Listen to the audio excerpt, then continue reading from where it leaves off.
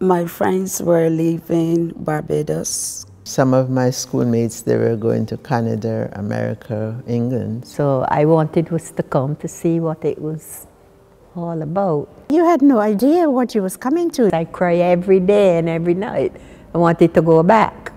I joined the others and come on the ship. I didn't know anybody at all. I was a bit confused because I've never seen houses built like these before. The accommodation was terrible. It was a big shop. Rooms to let. Thing up in the window. No Irish, no blacks, no dogs. If I had the money, I'd be on the next plane home.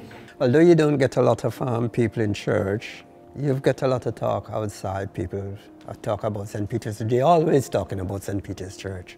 This church means a lot to me and to a lot of West Indians. It helped me a lot because it's something that I accustomed to from the West Indies.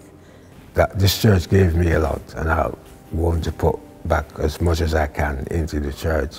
It doesn't really matter whether it's West Indians, Polish or anybody, just to see more people coming into the church.